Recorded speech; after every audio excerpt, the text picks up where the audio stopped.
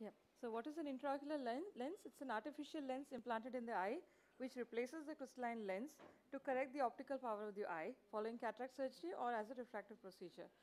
What we are going to discuss today is primarily primary implantation, which is the use of intraocular lenses during surgery following cataract extraction.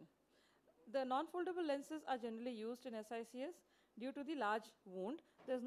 Usually there is not much advantage in SICS for foldable IOLs as the incision is normally more than 5 mm in size.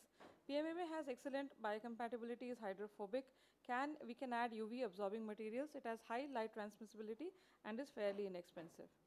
The position of the IOL can be either in the ciliary sulcus. It's a posterior chamber implantation. It can be either in the ciliary sulcus, in the back fixation or scleral fixation. In the back fixation is most commonly done as it is the proper anatomical site. It has a symmetrical loop placement. Intraoperative stretching or tearing of the zonules is avoided. There is minimal magnification. There is low incidence of lens decentration and dislocation, and it is at a maximal distance from the posterior iris pigment epithelium, iris root and ciliary processes. Loop material alteration is less likely. It's safer for children and young individuals, and there is reduced PCO. Before inserting the IOL, one should ensure that the incision size equals the optic diameter of the lens to be implanted. The IOL is taken out of the package with full sterile precautions and then washed with balanced salt solution. The IOL should be inserted after fully inflating the capsular bag with viscoelastic.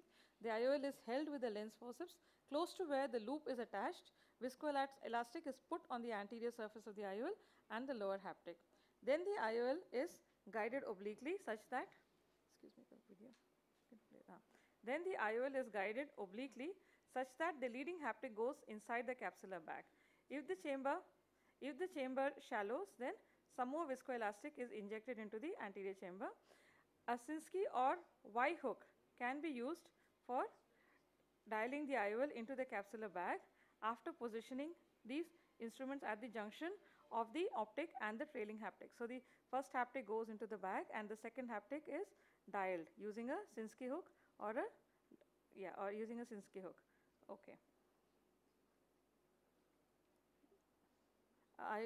We need to put in viscoelastic to inflate the black bag properly and then proceed with dialing it with a Sinskey hook.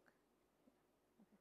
The complications of IOL implantation can be mechanical damage to the IOL dislocation, bullous keratopathy, posterior capsular rupture, anterior capsular opacification, posterior capsular opacification or a sunset syndrome. Thank you.